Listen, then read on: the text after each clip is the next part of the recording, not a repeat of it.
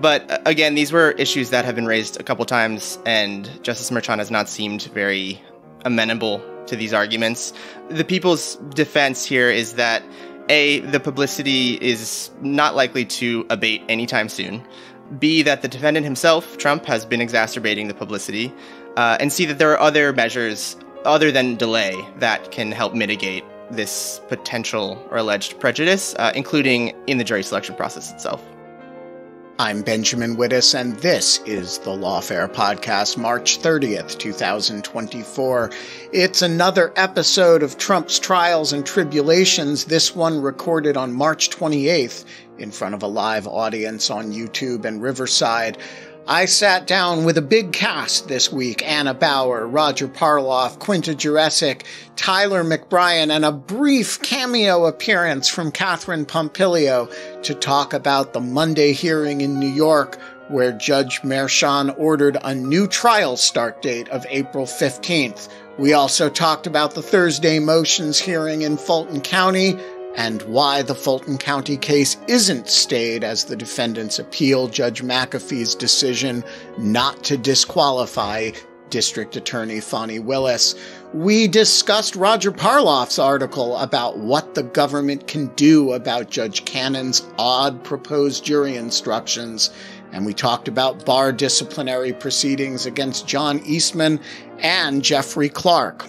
And of course, we took audience questions from the Lawfare material supporters on Riverside. It's the Lawfare Podcast, March 30th. Trump's Trials and Tribulations, 2 weeks until a trial. We seemed to have a date certain-ish, Tyler McBrien, for a trial. You were there along with Catherine. You were there in court on Monday when Justice Merchan rescheduled the trial. Give us an overview of what happened. As Ben said, Catherine and I were in the courtroom on Monday, March 25th, which, if listeners or viewers recall, Justice Merchan had called that a date certain for the start of the trial, which was not so certain because we found ourselves in court on Monday for yet another pre-trial hearing. Justice Merchan was reviewing three questions, essentially. And essentially what had happened was the Southern District of New York had earlier this month turned over tens of thousands of documents to DA Bragg, who in turn turned them over to the defense. And because of that, Justice Merchan had granted a brief adjournment. And so we found ourselves meeting. Justice Merchan, as I said, was reviewing three questions: who, if anyone, was at fault for these late-breaking documents? What prejudice, if any, was suffered by either party? And third, what sanctions may be necessary because of this? He essentially ruled that the DA was not at fault. In fact, the DA had satisfied all of its discovery obligations, had in fact gone above and beyond in this regard, that no prejudice was suffered by Trump, and that no sanctions, therefore, were necessary. And he seemed, at this point, to set a even more certain trial date for April 15th. Although, as we'll talk about shortly, there is one more motion to dismiss and or adjourn, but it doesn't look likely that will be successful. So we have a date even more certain for April 15th on the day in which jury selection will begin. What was the mood like in the court? Because, from the dispatch you guys wrote, it seemed like, first of all, Trump was present. It seems like Justice Merchan was pretty pissed off. So, talk about what it felt like in the court. Was it tense? It was. I think Justice Merchan has a reputation for being very calm, cool, and collected in court, and I don't think he didn't blow his cool, but to contrast it with the February 15th hearing, Todd Blanche, who was one of Trump's lawyers, had a bit of a repartee with Justice Merchan in the previous hearing. None of that was existent this time. There were no laughs, I would say, no chuckles, and Justice Merchan took quite seriously the allegations that Trump had laid out in the letter accompanying the motion to dismiss, which essentially alleged prosecutorial misconduct on the side of the people, and importantly, suggested complicity in this misconduct on the side of Justice Merchan, which I think the judge took rightfully very seriously. So that kind of set the tone, and there was a lot of Justice Merchan often cut Todd Blanche off when he felt that Blanche was not giving any new information, was going off on tangents that he had heard before, and was quite short with him at times. And what was Trump doing? This was like a 2.5, 3-hour hearing or something. What was he up to during it? Was he engaged? Was he tweeting? Was he or truthing? Was he zoned out? Like last hearing, he was quiet. He had his hands folded in front of him on the table, looking ahead. It was really hard, honestly, to read him. Last hearing, I was behind him in the actual courtroom, so I didn't actually get to see his face. This hearing, I was able to view him on the screen, and he was fairly stone-faced. He's consulted with his lawyers a few times. He beckoned Todd Blanche over at one point and asked him a few questions at length. But that was about it. I'm curious, Catherine, if you had a different experience of reading Trump's demeanor or, his mood. But I honestly couldn't get a read. He was fairly kept it close to the chest. Yeah, Catherine, what were your impressions of the courtroom ambience? Trump himself, as Tyler said, was pretty much very stone-faced the entire time. I did catch one smile from him to Todd Blanche right at the beginning. But other than that, just kind of, as Tyler said, hands crossed on the table, not really looking at anybody except for the judge and Blanche. The courtroom itself, Judge Merchan was very kind of no BS in that he wasn't really willing to hear any stumbling or fluff. He was really wanting to hear, in regards to the amount of documents that were relevant to the case, straight numbers rather than just kind of estimations. And I think from what I could gather was a bit annoyed, I think, that we were even there in the first place. That was kind of the overall vibe I got in the room. So one bit of fallout from this hearing was related to the so-called gag order. Tyler, bring us up to speed on that. Sure. So this week, Justice Merchan issued a gag order against Trump from speaking about any potential witnesses, counsel other than the DA, court staff, DA staff, and their families, and any jurors or prospective jurors. Notably, Justice Merchan himself and his family were not included in the gag order, a fact which Trump took, I think, full advantage of in truthing about Justice Merchan's daughter and her past employment, which he accused her of I think, working for Joe Biden, Kamala Harris, Adam Schiff, using their respective nicknames that he has for them. But as I said, it didn't violate the gag order itself, but it obviously, I think, was meant to have a chilling effect of some kind.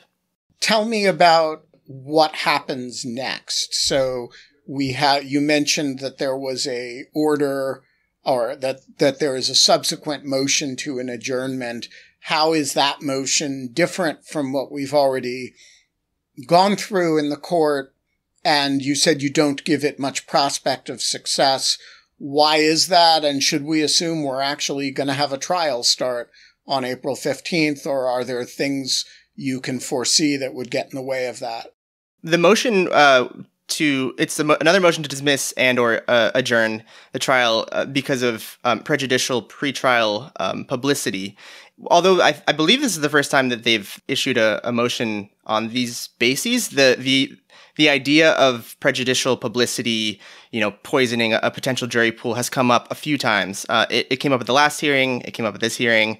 So when Blanche mentioned at the very end of this week's hearing that he would like to ask the court's permission to file this motion, which with Justice Merchan had finally granted. Apparently, he'd been asking for a couple weeks now, but Justice Merchan wanted to wait until this hearing was settled to grant that request. The people stood up immediately and responded, but nonetheless, Blanche and Trump filed the motion. They are asking for an adjournment. The people have 1 week to respond. But again, these were issues that have been raised a couple times, and Justice Merchan has not seemed very amenable to these arguments. The people's defense here is that A, the publicity is not likely to abate anytime soon.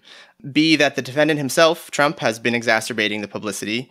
And C, that there are other measures other than delay that can help mitigate this potential or alleged prejudice, including in the jury selection process itself. All right. So are we assuming that jury selection's beginning April 15th then? Cautiously, I'm saying yes, but someone else can feel free to push back if they... Yeah, anybody want to push back on this and posit a theory of delay, or do you all think we are heading to trial? I mean, never say never, right? But it certainly does look like we're heading to trial. I think we're heading to trial. He said, see you on the 15th. Look, I'm taking Judge Merchan Justice at his word. What about you, Roger? Are you betting on trial? Yes. Yeah. No, he's a pretty tough guy. All right. Let's move on to the next court. Roger, down in South Florida, has Judge Eileen Cannon ruled on anything? Nothing to speak of. There's a lot of stuff piling up.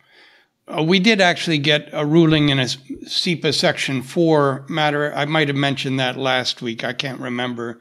Yeah, I did. Okay. Yeah, the government seems these are sealed rulings, though, yeah, right? Right. Yeah. So we can't actually read any of them. Right. We do know that one aspect of that, she wants more information, so there will need to be another hearing, a SEPA Section 4 hearing as well.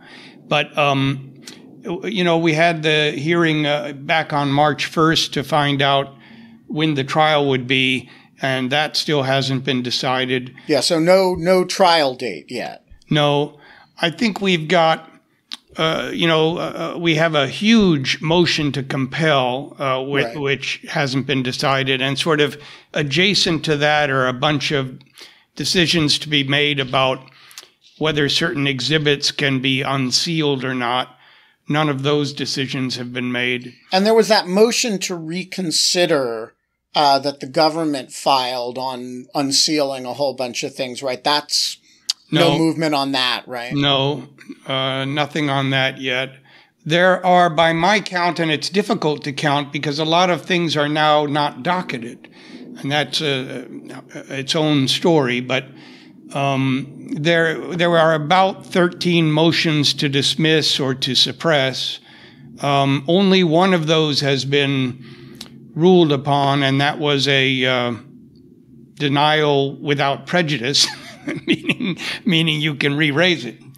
And actually, there was a sort of an indicative, at least 7 of those 13 motions are not filed publicly, and the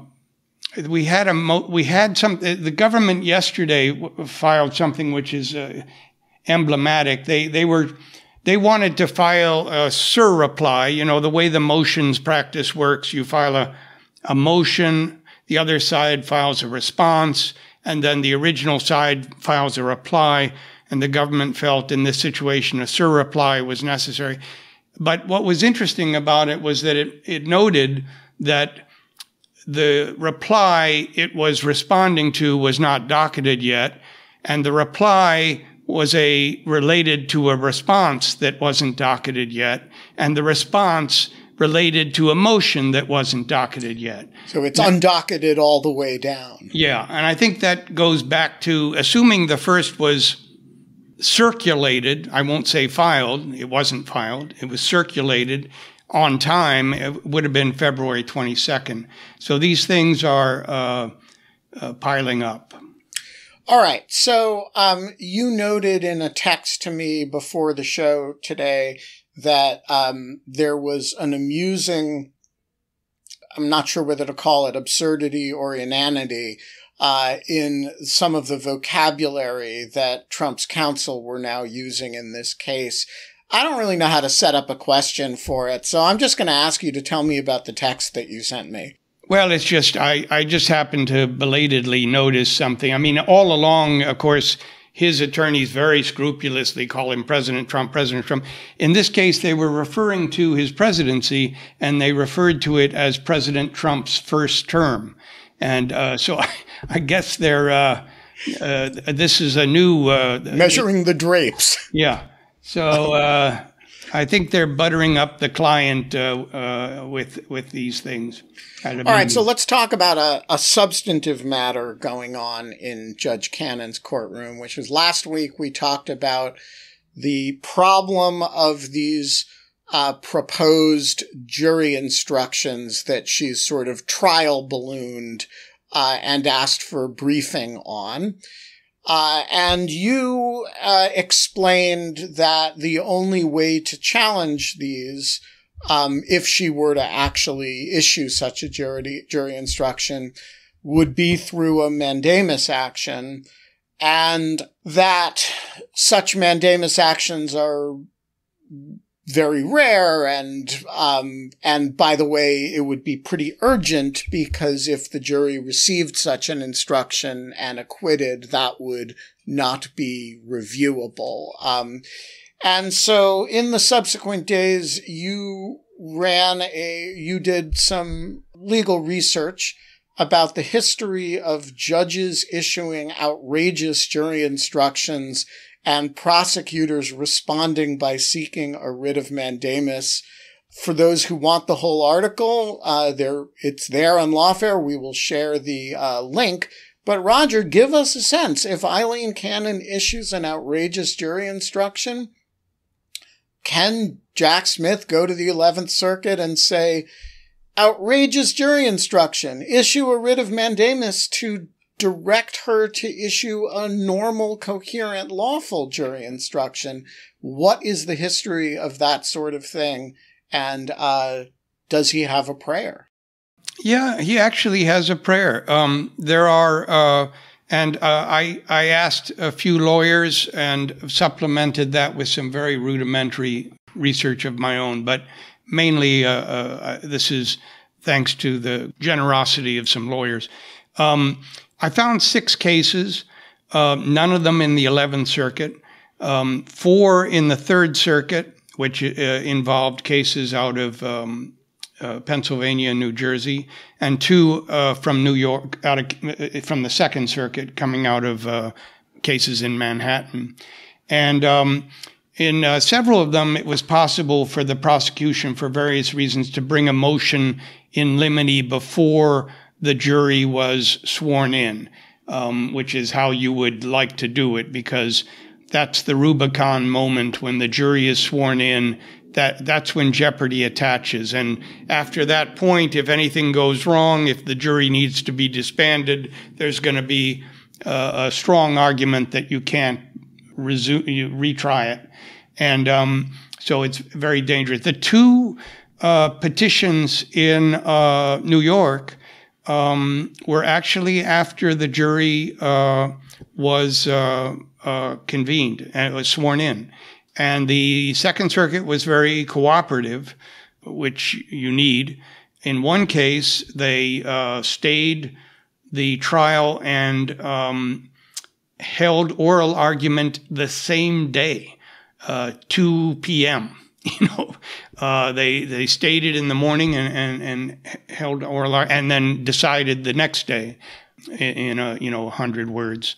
So yeah, it can be done. It's obviously all mandamuses have to be extreme things. A mandamus is like when you don't have an interlocutory appeal, you don't have an appeal as of right by statute, but there's this common law writ called mandamus, and there's a statute called the All Writs Act that, gives appellate courts all the powers that common law courts used to have. So, but it's supposed to be, people describe it as drastic or extraordinary or exceptional. So it's a hard thing to get. But I think what we saw now, of course, what would qualify. The important proviso is that, and Ben said this, what she did on March 18th was merely invite briefing, invite comments. She did not say, here's what I'm going to do. You would need something much more written in stone. I've made my decision. Here's what we do. And that's what gets tricky. That's why it sometimes can't be done until, the jury has been sworn and it's 3 days, 2 days before summation or the day of summations, So that's where it gets very tricky. Right. And so what is the case that you found that is most similar to this one that you said, boy, if I were Jack Smith, I would feel pretty good about the Second or Third Circuit having ruled this way in this case? Well, there's a very good, there's good language in a Third Circuit case from 1994, which was a tax case. And basically the judge proposed a jury instruction that would almost certainly result in acquittal, and it was against a clear precedent. The other case, the Second Circuit cases are important because it shows that you could even do this after the jury is sworn. They aren't perfect because here, in most of these cases, it was crystal clear. There was binding precedent going the other way. And we don't have that here because it's such an unusual case. But there's two reasons I think it's still doable. One is you have an instruction that does amount. I mean, one of them that was being proposed did seem to amount to instructing jurors to acquit.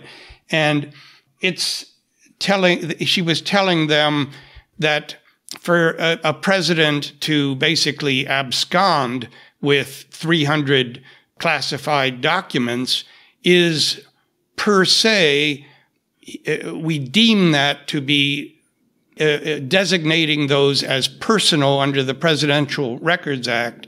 And we further deem the Presidential Records Act as having silently repealed the Espionage Act to the extent that there's any potential interplay.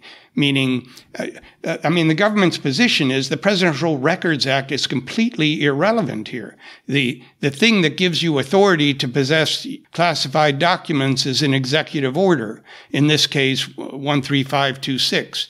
So there's a series of highly improbable things going on here, and I think, given the stakes and that they would intervene. There's one last thing, which is in one of these cases, the government had said, in addition to mandamus, they tried to sneak it in under interlocutory appeal by saying, well, the instruction really amounted to a dismissal of the count because you couldn't meet its requirements. And on those facts, the court rejected that. Here we have this interesting phenomenon where she held a hearing on a motion to dismiss, and then she said, okay, I'm going to deny the motion to dismiss without prejudice to you bringing this up in the context of jury instructions. And then she issues 4 days later a really out there jury instruction.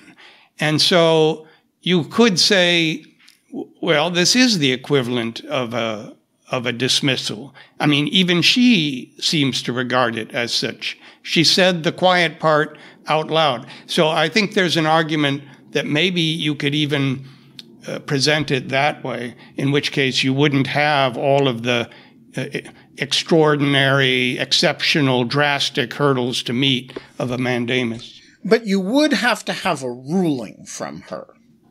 Yes, you would have. Right? Yeah. I mean, one of the things that's so frustrating about her as a jurist is that she doesn't actually rule on anything. So you have these suggestions in requests for briefing. I'm entertaining holding that the Presidential Records Act gives Donald Trump the authority to remove the Resolute desk and put it in Mar-a-Lago by declaring it a personal record. and that would, trump all, no pun intended, trump all of these theft statutes. Please brief this question for me. But then you don't actually hold that. So when you try to contemplate an appeal, there's just nothing there. It's kind of vaporous. And so my question is, what would she actually have to do before Jack Smith? You write in the piece that there's no doubt that she hasn't yet done enough to take an appeal. So how much further would she actually have to go before Jack Smith, with his itchy trigger finger, who wants to pull the trigger on filing a writ of mandamus, but he's holding himself back because there's nothing but vapor to respond to? What do you need before there's actually something to appeal?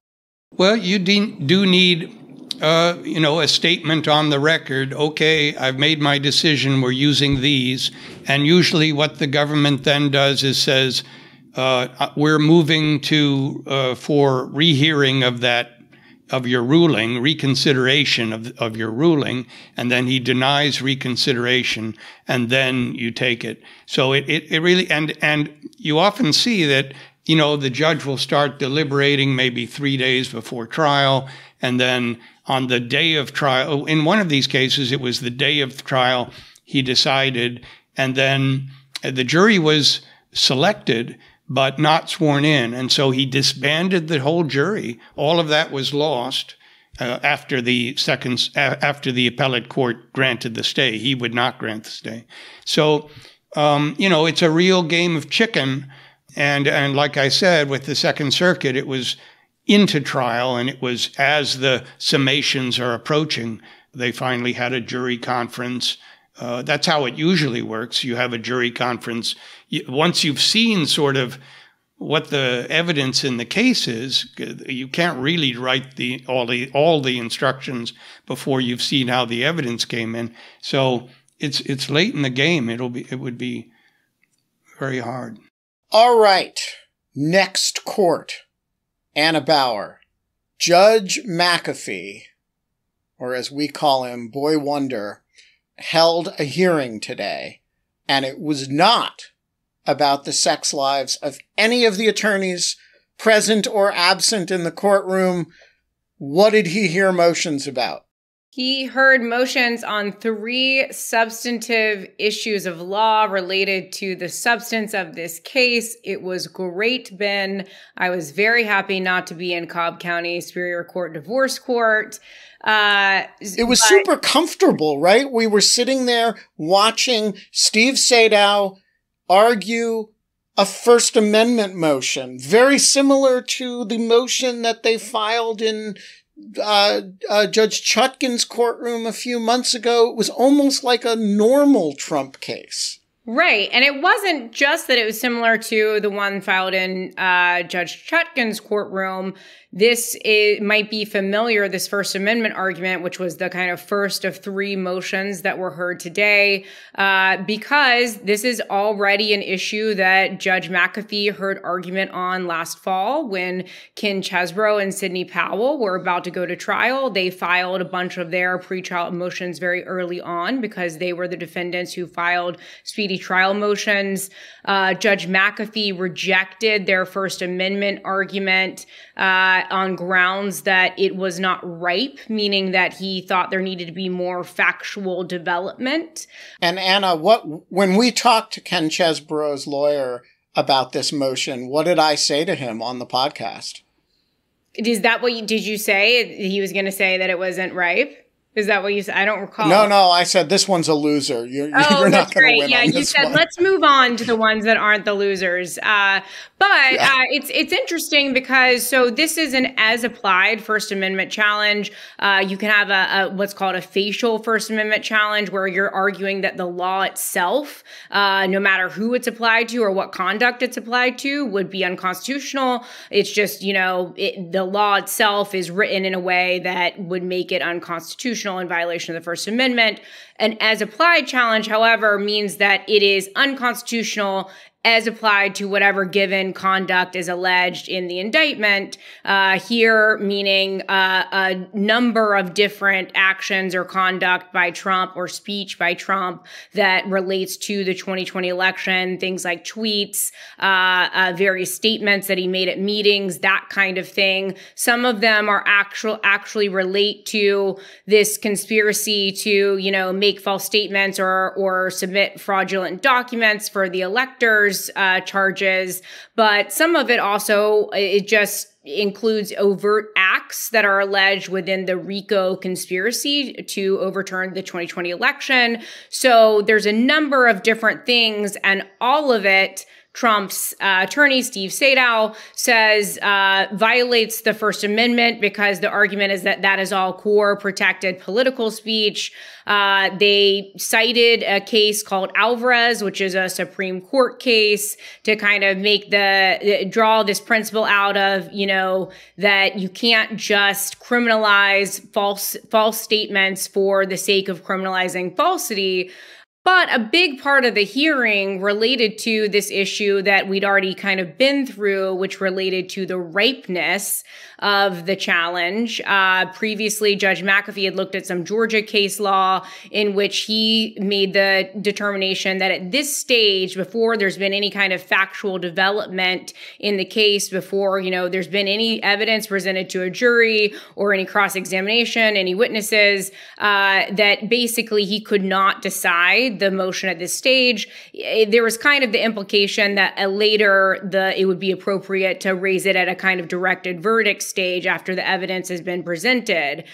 But subsequently, when Trump raised this motion of his own, he cited to some Georgia case law that they found, a case called Hall, in which they seemed to think stood for the proposition that the court could just look at the facts alleged in the indictment and decide based on those facts in the indictment whether or not this as applied challenge could succeed. And so there was some argument over that threshold issue of whether Hall, changes the outcome of this First Amendment challenge. And then we got into, the argument on the merits.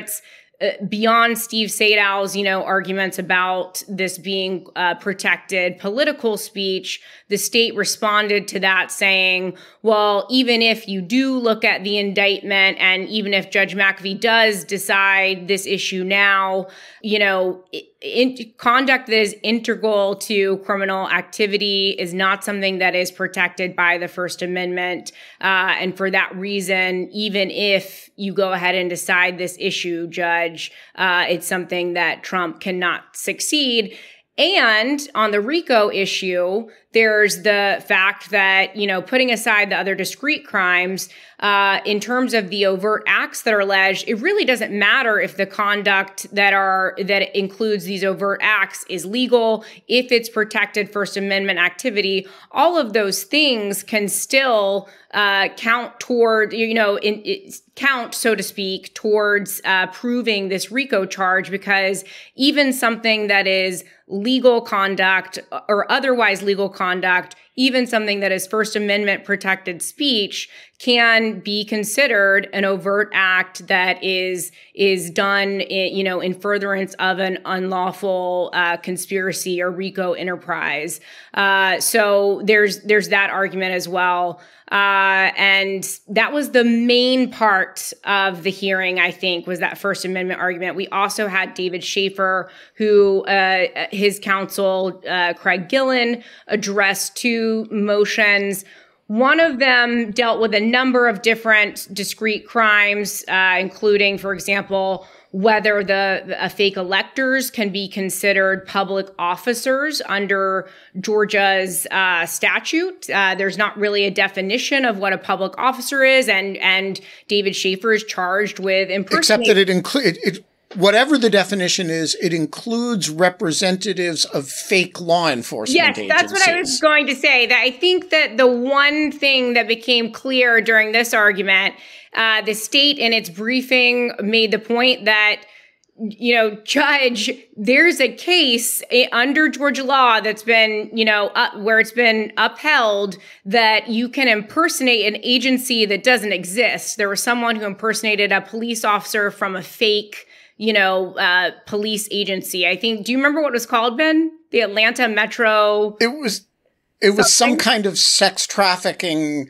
task force, and it was a fiction, but the guy pretended to be an officer of it, and that was held to be impersonating an officer, even though the person it's like impersonating Superman, You're right. I think it was like the Atlanta Metro Human Trafficking Task Force or something, a fake law enforcement agency. And so Judge McAfee— Children out there, when you impersonate an officer, make sure it's an officer of a real law enforcement agency.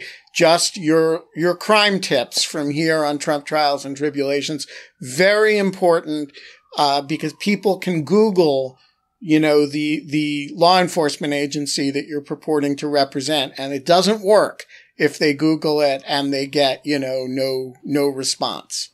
Right. And the other interesting moment was when Will Wooten for the prosecution raised the fact that while Craig Gillen is in state court arguing that the electors are not public officers, they are at the same time in federal court appealing their removal, denial of being able to remove the case to federal court on grounds that they're arguing they are federal officers. So there's this kind of tension there. I think that probably, Craig Gillen could make a nuanced argument as to why those two things are not coextensive, but there's still, it seemed to be the case that Judge McAfee maybe wasn't buying the argument on that specific discrete impersonating a public officer crime. There also were a number of other issues that were raised in David Schaefer's motion that I'm not going to spend too much time on. Many of them related to arguments about the RICO charge that had already been raised in the Chesbrough and Powell pretrial proceedings, things like insufficient allegations regarding the nexus between the enterprise and some of the allegations in the indictment.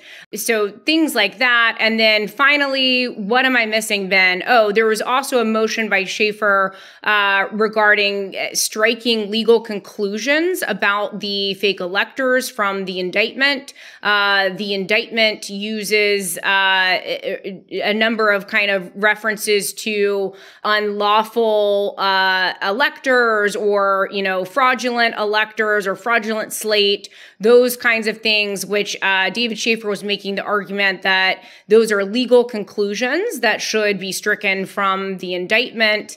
It seemed to me, and I'm curious if you agree, Ben, but I think that Judge McAfee did not think that it was appropriate at this stage of the proceedings to really get too in the weeds on, what should or should not be stricken from the indictment, and that he didn't seem to think the form, because remember, in Georgia, they're very, very, kind of strict about the form of motion that you are using. And so he kind of made a reference to, we're not, the type of motion and that you are using at this stage is not really appropriate for doing what you want to do.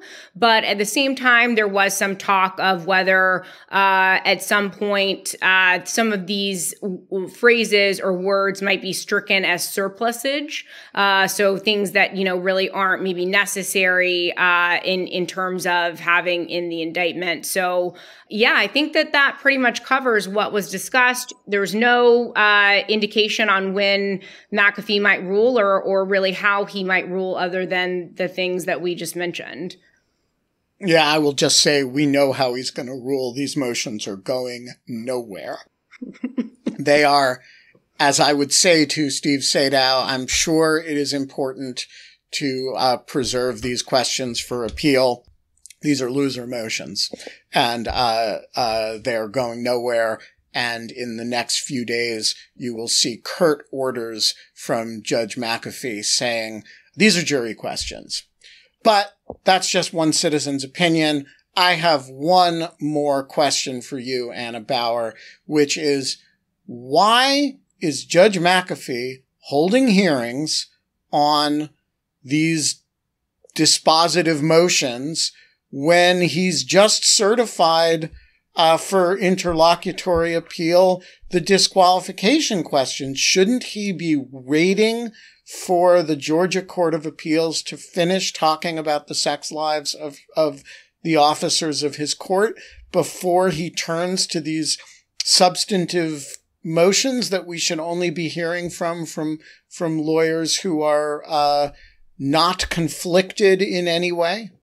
Right. It's an interesting question because before Judge McAfee issued a certificate of immediate review on the order denying Fani Willis's disqualification, I'd been talking to some Georgia appellate lawyers about this issue.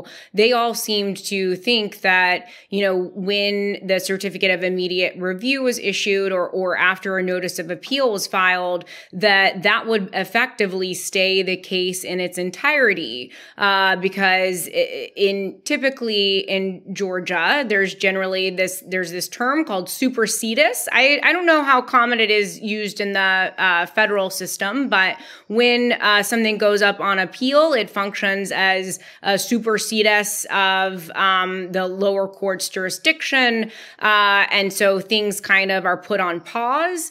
But in Judge McAfee's issuance of the certificate of immediate review, he said that, this isn't a final judgment, and supersedis only applies as to the order being appealed, not to the case as a whole. And he cited a number, or I think it was 2 Supreme Court of Georgia decisions in which there's some favorable language to support that proposition that the case as a whole isn't stayed.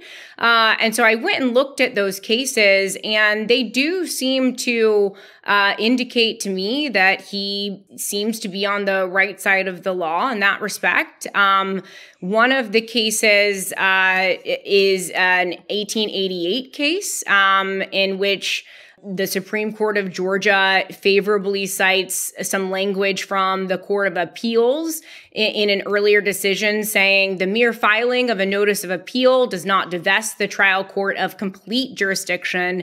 In a criminal case, the filing of a notice of appeal merely deprives the trial court of its power to execute a sentence. So as long as McAfee does not lock him up, to be quite literal, he can get all the way to pronouncing a sentence. Right. And then later there's a 2022 case from the Supreme Court of Georgia in which they cite to this concurring opinion in a case called Stiles. And they favorably cite this justice who, wrote specially or separately from the rest of the court, in which he went through this very lengthy explanation of how he sees the appeals process working in terms of divesting the trial court of jurisdiction. And he explained that, basically the loss of jurisdiction resulting from an appeal in a criminal case applies to all proceedings which either require a ruling on the matters on appeal or directly or indirectly affect such matters. So basically this, special opinion agreed with this other opinion in which the justice was saying, it's not all of the jurisdiction that is lost. It's just things that relate to the order being appealed. However, there is some language in there, for example, that jurisdiction is only lost as to matters directly or indirectly affect what's on appeal. So I think that's some language that indirect effect could be something that people like Sadow or Ashley Merchant might really, latch on to when they are filing their application for interlocutory appeal and trying to convince the Georgia Court of Appeals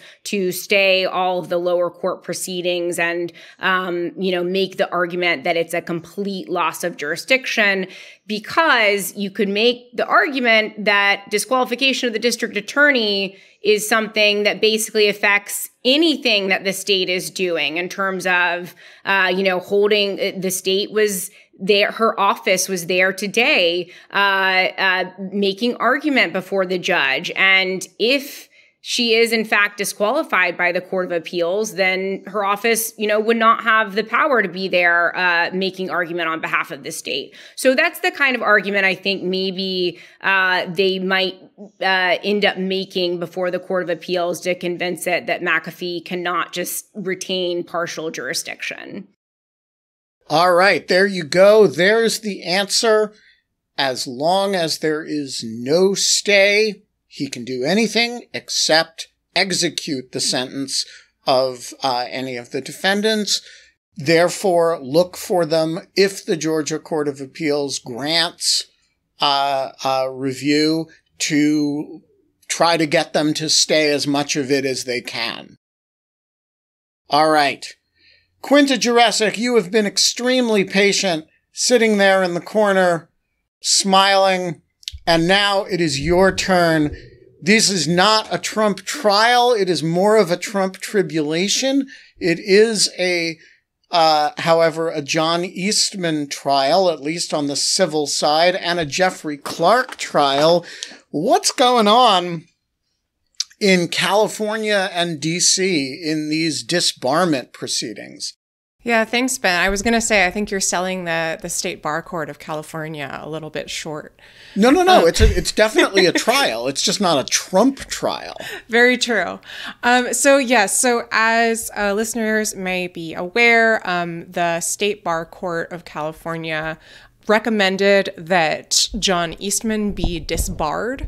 Late yesterday, the judge really, I have to say, kind of filed at the very last minute after already giving herself a few weeks extension. But, I've been late on my work too, so I can sympathize. It's a pretty whopping ruling. It's a basically 128-page sort of total excoriation of Eastman. Essentially, ruling against him on, I think, all but one of the charges brought by the state bar authorities, finding that he violated numerous aspects of California's Business and Professions Code. And interestingly, also finding that he more likely than not violated 18 U.S.C. 371, the conspiracy statute.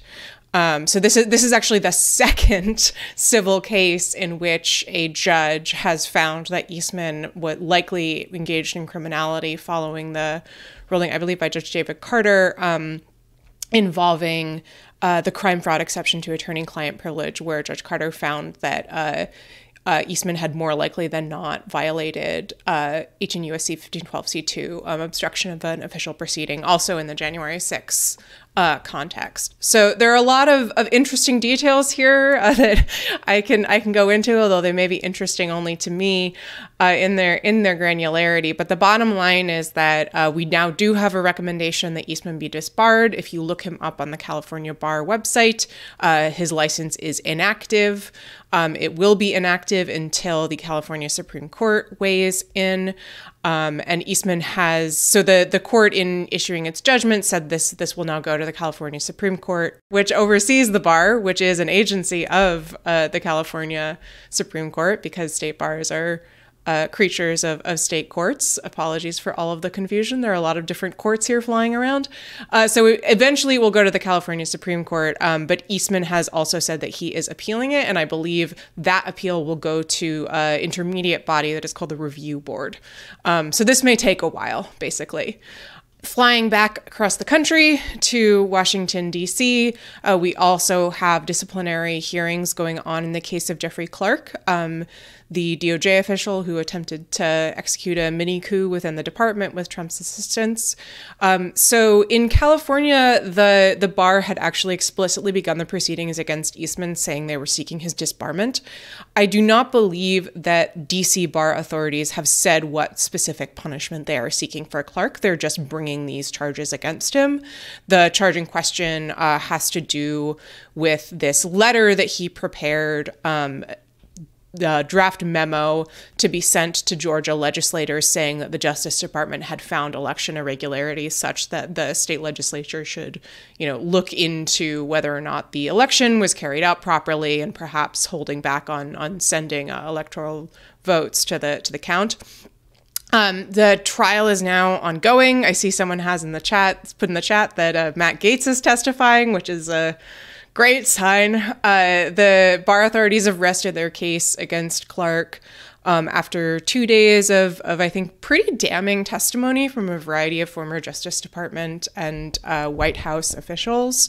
And now we're on to Clark's defense, which, at least the parts of it that I watched, mostly consisted of quote unquote expert witnesses arguing that, there was real reason to believe that there were election irregularities. I think that the main interesting thing that happened yesterday was in response to Clark was actually called to the stand and testified, although he responded to essentially every question with what he referred to as a phalanx of privileges. I'm not even sure I can name them all off the top of my head without them in front of me, but it was executive privilege, deliberative process privilege, law enforcement privilege, attorney-client privilege, and the Fifth Amendment. I think I've gotten them all. And there was an interesting moment where it's pretty awesome, by the way, to invoke both law enforcement privilege and the Fifth Amendment privilege Hell yeah. in the same invocation. I mean, that's a little bit like putting a humidifier and a dehumidifier in the same room. Well, so that actually gets to what I was about to say in terms of the attorney-client privilege issue. So Clark has made this attorney-client privilege argument throughout these proceedings and other proceedings. He has never, as far as I know, actually specified who the client is, which is important because he was essentially attempting to usurp his superiors at the Department of Justice, who were saying, we don't think that we should do this. So to the extent that, DOJ and the American people are his client, that seems like a bit of a weird argument, especially because those people are now testifying against him.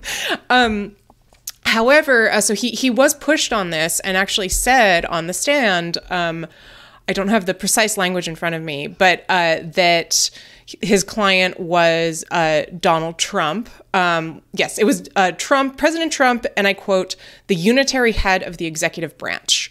And after he said that, I think everyone in the room sort of clearly realized that something had happened that should not have happened. I should say I was just watching on Zoom, but Clark's counsel immediately stood up and intervened. There was a bit of a back and forth, and the chair of the hearing committee, Merrill Hirsch, then essentially said, Mr. Clark, you may want to be careful in how you answer these questions, because essentially, depending on how much you tell us about the nature of the client and this attorney-client relationship, you may actually waive the attorney-client privilege that you are now invoking.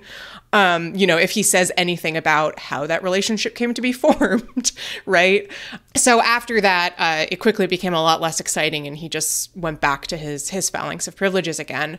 But I do think that that was an interesting moment and kind of a very, very nerdy bit of breaking news. I will confess I haven't had time to fully think through what the significance of this is and how it may ripple out beyond Jeffrey Clark personally, but it was notable. Let me pose a question about the significance of this, because I've seen a lot of Justice Department lawyers argue a lot of cases in federal court, and they always stand up and say the same thing when they introduce themselves. They say, hi, I'm Benjamin Wittes, Your Honor. I'm here on behalf of Donald Trump, the unitary executive president of the United States, right? That's how Justice Department lawyers always introduce themselves, right?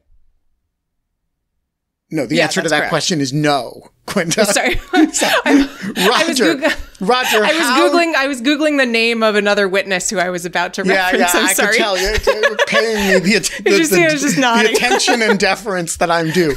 Roger, how do Justice Department lawyers introduce themselves at hearings? I represent the United States. Right. They don't say I represent the president, right? There are lawyers who represent the presidency. They are not the Justice Department lawyers. They are the lawyers of the White House counsel's office, right? Yeah. So which is distinct from the lawyers who represent the individual president, which is a completely separate set of lawyers. Person, right? That they represent him in his personal interests. But for a Justice Department lawyer to say, I represent the president, is actually simply a false statement, right? So there was a bit of a back and forth about this, and we actually saw some more back and forth about this today, which it has to do with the witness whose name I was desperately trying to look up when I nodded in response to your setup and completely whiffed on it. And with apologies, I still cannot find this witness's name, so apologies to him. But this was a expert witness on behalf of Clark, speaking to sort of legal ethics matters, and there was an exchange with a member of the hearing committee who asked him, who do you understand the client to be? There was kind of a weird back and forth where the witness said, I think the client is the Department of Justice, and then said it wasn't the Department of Justice, it was the executive branch or the government as a whole. And there was some sort of further confusion about, all right, well, if we have the executive branch and the president is at the head of it, then, how do we understand the role of the president in this attorney-client relationship? And frankly, everybody seemed to be a little uncertain on that, although I will say that Hamilton Fox, who is leading the Office of Disciplinary Counsel effort here, then asked a question as to whether this witness was aware of the provision in the DC Code of Professional Conduct regarding the client of a government lawyer. And I don't have it in front of me right now, but I believe that the relevant provision that he's referencing specifies that if you're a government lawyer, the client is the agency you're serving as a part of. Now, of course, Clark, I think the specific language that he used in his response, which I confess I did not get verbatim because of how quickly this all happened, but he did say President Trump as the unitary head of the executive branch. I think what he is trying to do there is say, well, even if I'm a Justice Department lawyer and the acting attorney general and the acting deputy attorney general disagreed with me, as a Justice Department lawyer, I'm ultimately responsible to the president himself, the unitary head of the executive branch, and I was acting on his behalf. But things get very complicated there, and you start getting into this question of privilege waivers. Anna, did you want to weigh in? Yeah, I was just going to say that's exactly when we were in federal court, and just for people to kind of know this, because I think that it's flown under the radar. Clark's being represented in this proceeding by the same attorney, Harry McDougald, who represents him in Fulton County, and has been representing him as well in his removal proceedings in Fulton County. But so they've been very kind of consistent in a lot of these arguments that they're making in federal court and in Fulton County State Court, and then now in the bar disciplinary proceeding, in which the conduct that is alleged for that proceeding overlaps with the charges in Fulton County.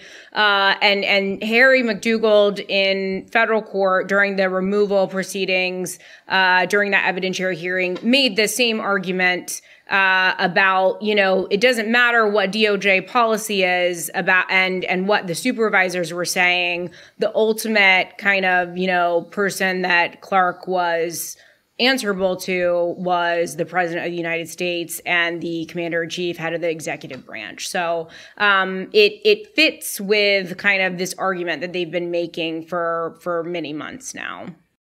Yeah, I will just say when the Justice Department files an indictment, the indictment does not say the president of the United States head of the unitary executive versus Anna Bauer. It says the United States versus Anna Bauer. And when the Justice Department files a civil lawsuit, it doesn't say the president of the United States versus Tyler McBrien. It says the United States versus Tyler Bryan.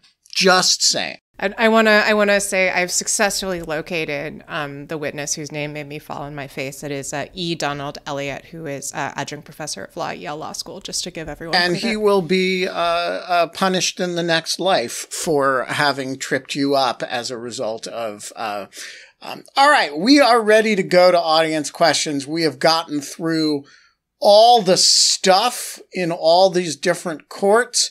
So if you are the person who said he wants to read his own question, ping our producer, request to be able to speak, and we will make that happen.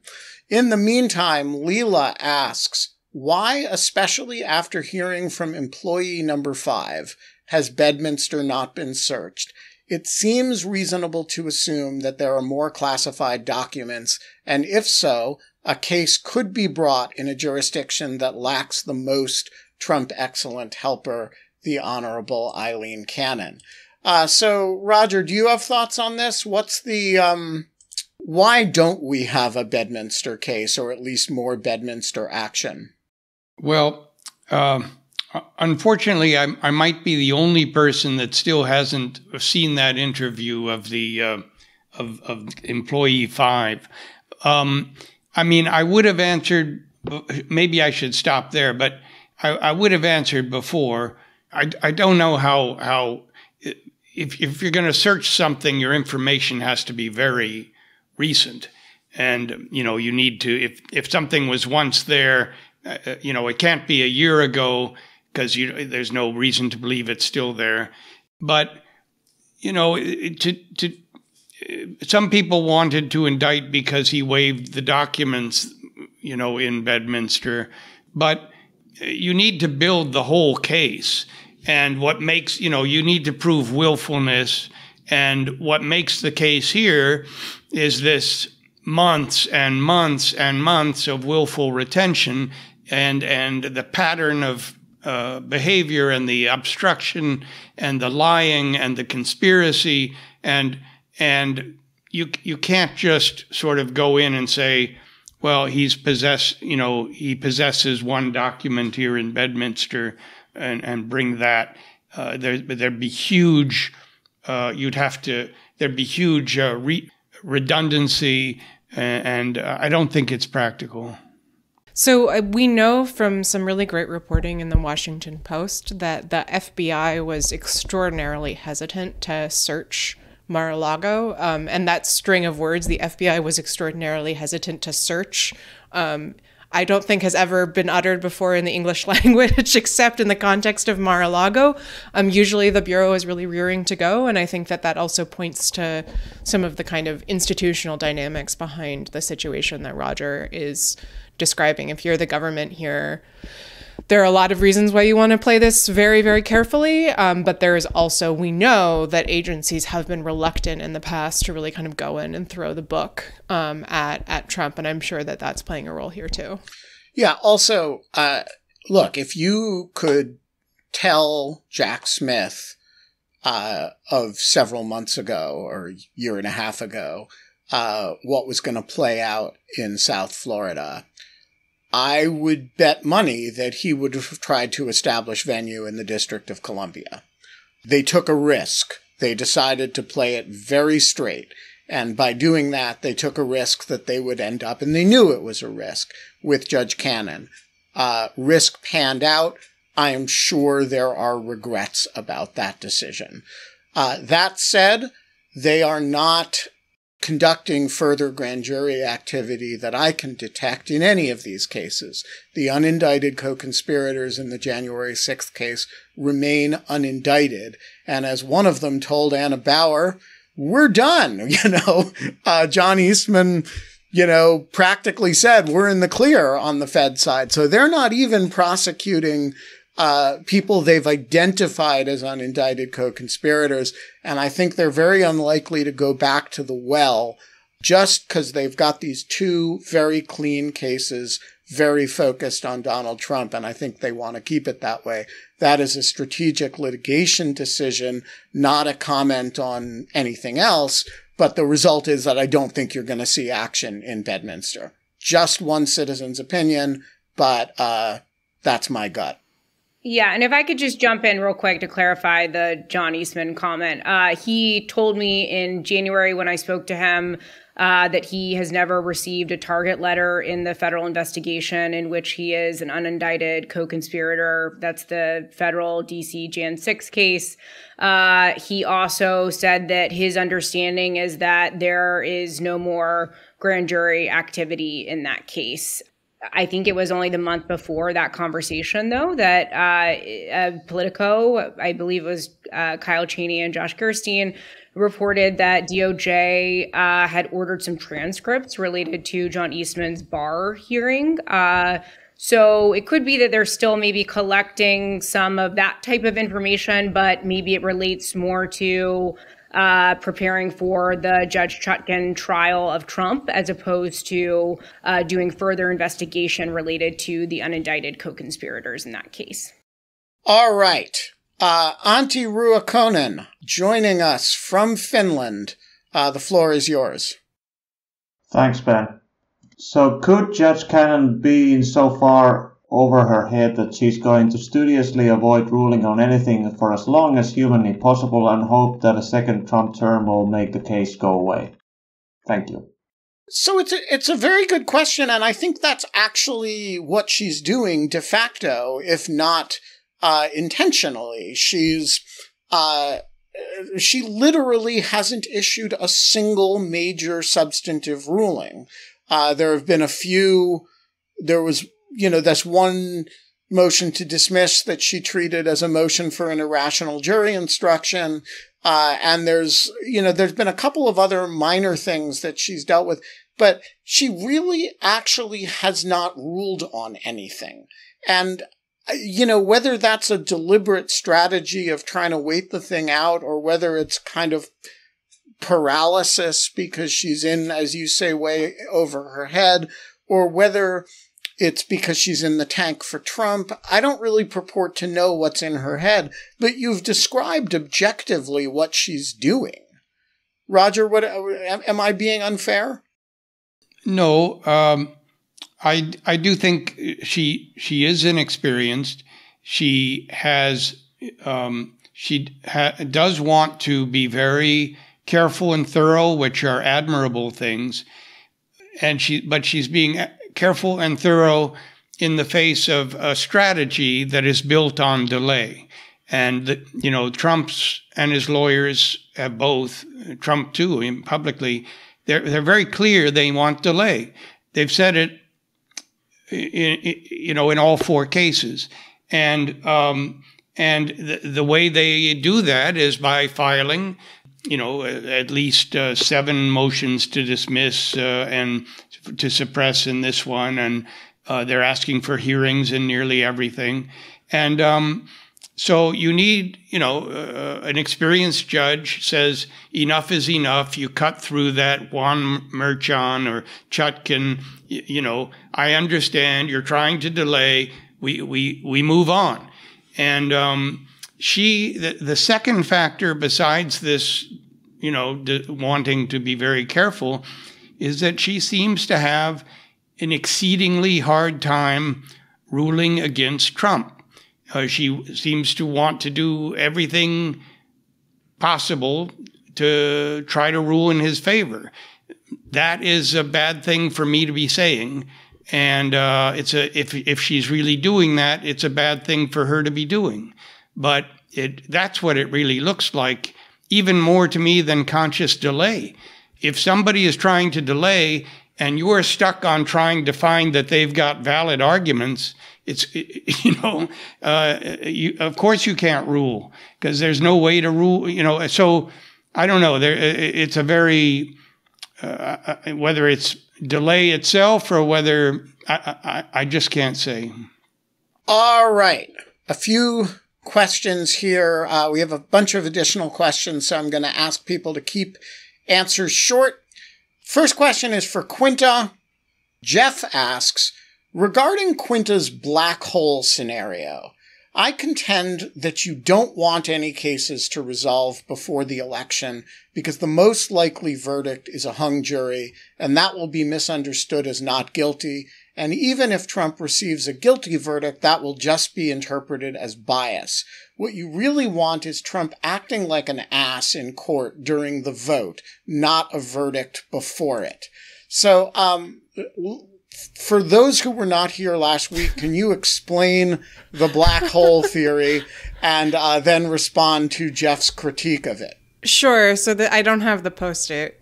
But essentially the argument was that, Trump's delay works very well for him right up until the point where it means that he starts a January 6th trial in, late August, early September, such that he gets a verdict at, the end of October, early November, which I think would be, very bad for him if the verdict is indeed guilty. So that's the black hole. To the critique, I mean, I'm not a political strategist, so I can't speak to that. I do think from the perspective of the Trump campaign, I do think that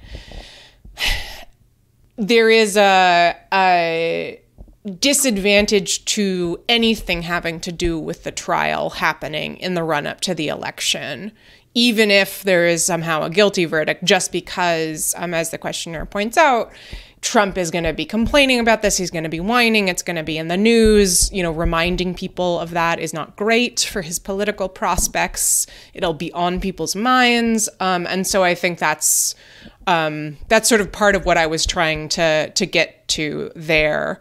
I do think, the polling on this is super unreliable, but there is a significant amount of polling that indicates that people at least say when they are asked by pollsters that they would be less likely to vote for him if he was convicted of a serious crime. So I'm sort of keeping that in mind. But of course, it's not like we've ever seen this kind of situation before. I know from talking to people who do polling work that those kinds of, if X, would you Y are difficult to really calibrate properly, so who knows? All right. The next question comes from Doug. And Tyler, I'm going to start this one with you. I have some thoughts on it as well. Doug asks, can you discuss whether you think that Alvin Bragg's team has a decent argument that the false business records were done with the intent to commit another crime in order to achieve the felony step up? Do you have thoughts on this, Tyler? I think this is the question. We discussed this question in Rational Security this week of whether or not this case is the runt of the litter, so to speak, because of this tortured fact pattern. Whether a jury will be convinced. I haven't come down one way or the other yet. I'd be curious what your thoughts, Ben. So I spent a little time with this question when Justice Merchan issued his omnibus ruling on the various motions to dismiss. This was supposedly the great weakness of this case.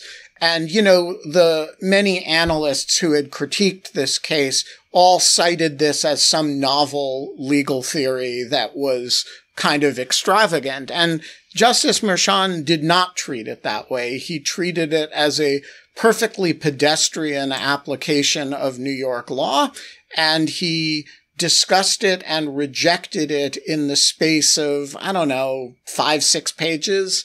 It really seems like it's a argument that conservatives loved because it allowed them to reject the case, and a lot of liberal commentators kind of fell in love with because this wasn't the case that they cared about. And so everybody kind of jumped on the supposed novelty of this step up as though they knew what the New York case law was. And it actually turns out that, at least in Justice Merchan's view, the New York case law sort of supports this not as an unambiguous matter, but as a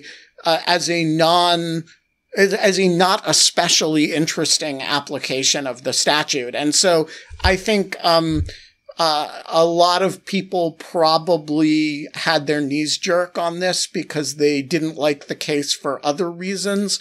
But I think if Trump is going to win this, it is going to be because they really discredit the witnesses, not because there's something legally peculiar about this application of the statute.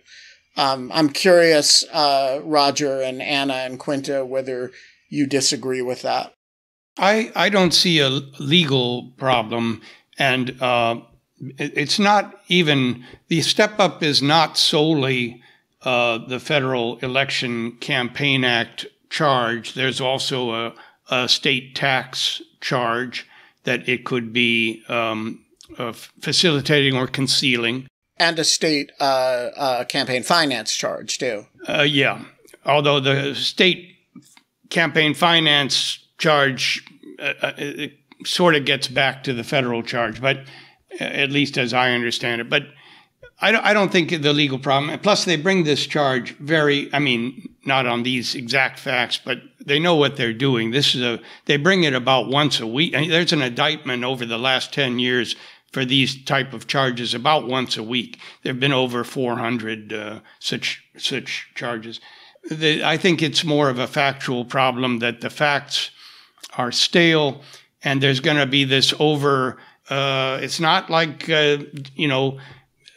beating up 140 police officers, one of whom dies. And it has this overarching sense that, you know what, it looks a little like Stormy Daniels was shaking him down, he does seem a little like the victim here.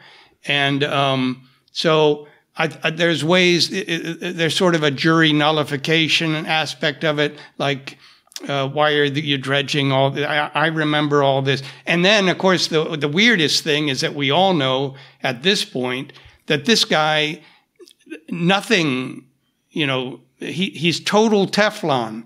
The notion that, oh my God, he had sex with Stormy Daniels, that this would bring him down. Look at where we are now. He's the leading candidate. 2 impeachments after 4 indictments after, January 6th. It's like, that's the theory of this case. I think those are the problems. Yeah. So what you're saying is that they need to read Quinta's piece on the case, which is called, isn't it called This Is Actually Quite Bad? I wrote a piece for The Atlantic after it was charged that was literally titled "This Is Actually Quite Bad." So shouts to my editor for that one. I did not title it, but yeah, I don't want to go in too deep, but I do think there's a way to frame it, at least rhetorically, separate from the sort of the question of the strength of the charges, which I will admit I haven't had a chance to go into yet. That this is an example of election manipulation, in the same way that the Russia investigation was, although in a different manner and to a different degree, and also speaks to Trump's sort of conflation of the office of the presidency with his personal benefit. He's signing these checks to Cohen while he's in the Oval Office, and his sort of overall, the extent to which he's suited to the office. So that's more of a sort of political argument, or an argument about, his the extent to which he's suited to swear the oath of office, than it is about the specific strength of the charges. But I do, I'll defend this case, at least on those grounds. All right, rapid fire questions. Josh Knight asks, after reading Roger Parloff's Wednesday article on mandamus actions, I got the impression that it will be hard to keep Judge Cannon from preventing a conviction of Trump or anyone else in the documents case. That is very depressing. Did I get the wrong impression? From preventing that it'll be hard to prevent Judge Cannon from actually scuttling the case. Well, I think it will be hard to prevent her from scuttling the case. I do think that mandamus, there is precedent for bringing it, but I think ultimately you can't win this case without somehow getting a different judge, and then there's also the hurdle of a jury in South Florida. Which is probably, going to be sympathetic. So there's a lot of hurdles in this case. I'm going to give you hope. I believe in juries everywhere, and a properly selected jury will presumptively do as instructed. And Judge Cannon is undisciplined, and eventually she is going to have to rule on some of these motions. And when she does, she will screw up and they will take her to the 11th Circuit. And that is my prediction. And it's going to, you can't not rule forever. And she's a genuinely bad judge. And once she rules, she will be very vulnerable to appellate action. All right, we've got 4 minutes. Kerry asks, I'm curious to know if there is a theory as to why Judge Cannon is not docketing things. Is that unusual? And could it be related to the clerk issues that David Latt reported on? Roger, what do we know about why things aren't showing up on the docket? It's unrelated to the clerks, except unless there is a manpower issue. No, what happened here is back in about February 6th, I think she decided to depart from the local rules, and exactly why I don't know. I think she was fed up with. She felt the government was redacting too much and filing too many redacted motions, filing too many sealed motions. And so she said, we're abandoning the local rules here. You can't file anything under seal or redacted without getting my permission first by filing a motion that publicly explains why there's a compelling reason this needs to be under seal, which is a hard thing to do without showing the judge the document and or giving away what you're trying to keep hidden. And then, in order to meet deadlines, she allowed the lawyers to adopt a procedure because there wasn't time to do this pre-motion before the motion, so she let them start circulating by email all of the motions that had sensitive information. And the idea was that they would be docketed once there would be either the parties could reach agreement about what should be redacted, or they would take the problem to her and she would make decisions. But instead, we've got this secret docket. And actually, there's something a little bit analogous, at least, going on in New York. There's also stuff under protective order that Trump wants to keep using, and the protective order might be overbroad. I don't know all the facts up there, but there too, he began a procedure where you sort of need to do circulate motions by email first, and then when everyone's on the same page about what's redacted and what isn't, then that's filed. And so what we often get in the New York case is we'll see, oh, there's a new filing, and then you look at it and the date will be March 18th or something. So something analogous is happening there. So it's not totally crazy, but it does seem to be getting totally out of hand. And the weirdest thing is that the whole reason for this is that she wants to be super public. And the result is we get a secret docket where we've never seen, at least 3 of Trump's motions and at least, I think, 3 of Naughta's motions and so on. I will just point out that between Judge Cannon's secret docket and Fulton County's dead docket, it's quite a project keeping up with the filings in these cases. All right, we are going to close with 2 questions that I'm going to handle myself.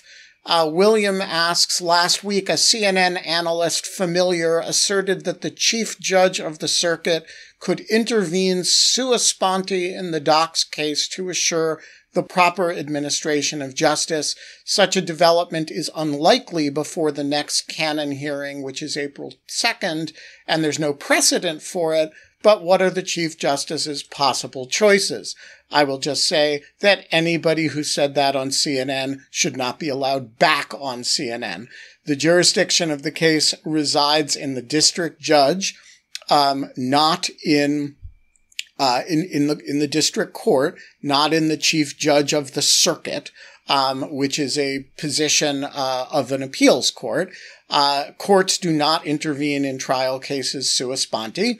It just doesn't happen. And so I don't know who said this on CNN, but strongly suggest that you shut off the television the next time this person is speaking, or at least mute it. The last question will go to Laura Donna, who sent me this week the single most outrageous and awesome piece of mail I have received in a very long time. She asks, the term equity in your world appears unrelated to general fairness or natural justice. Can you explain why a ruling that is equitable is actually better, or better than application of the law without equity?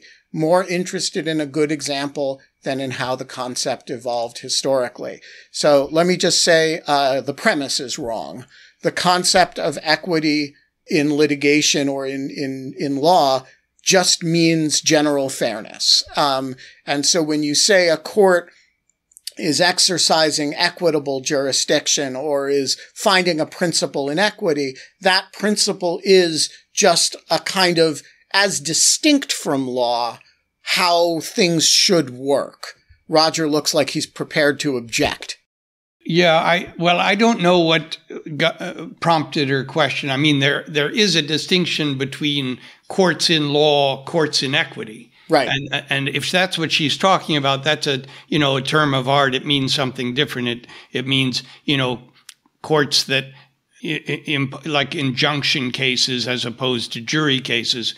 I'm not sure if that's what what the questioner had in mind. That's just, goes way back in common law, and I'm not prepared to but then explain there's how the that happened. fusion of law and equity, and so there's technically not separate courts between equity, because there used to be courts of law and courts of equity, as Roger said, back in the olden days in English law, and then there was the fusion of law and equity. So now we still refer to equity or equitable powers or that kind of thing, but there's really not any difference other than they're not separate courts anymore. That historical kind of separation between the two.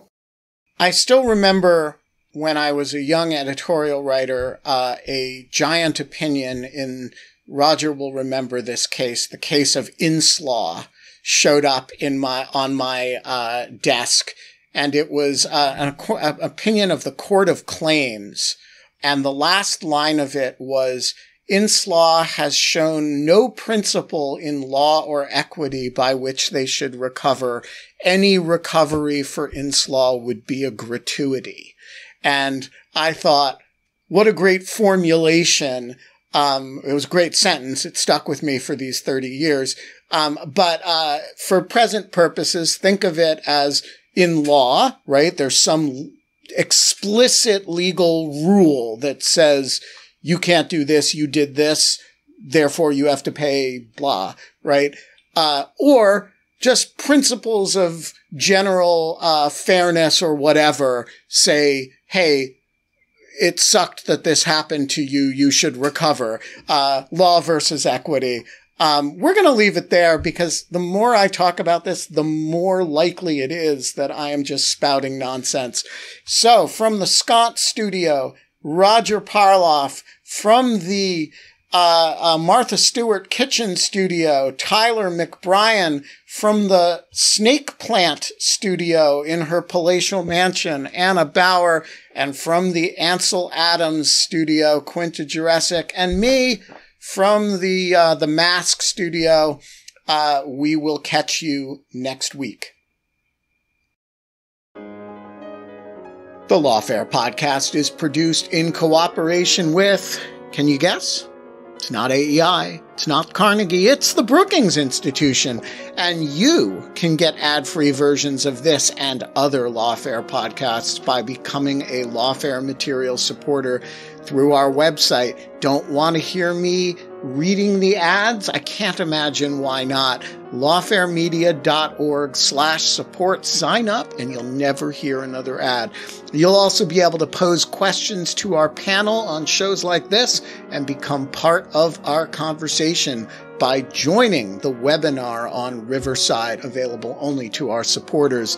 This podcast is edited by Jen Patja Howell, and our audio engineer this episode was the estimable Anna Hickey of Lawfare. Our music is, as always, performed by Sophia Yan. And as always, thanks for listening.